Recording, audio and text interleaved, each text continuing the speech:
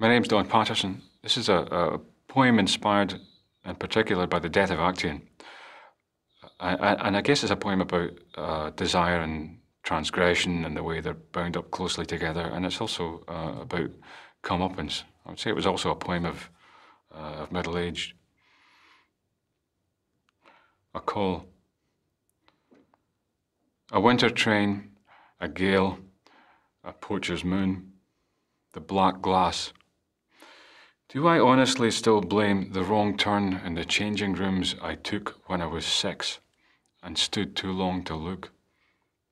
The scream Miss Venna loosed at me. The nerve! I was ablaze. And it was worth the shame, I thought. Of course I did. It was too soon to tell the dream from what I'd paid for it. Then soon too late. Two sides of the same door. So was it the recoil or the release that lashed the world so out of shape? Tonight, I stare right through the face that I deserve, as all my ghost dogs gather at the shore.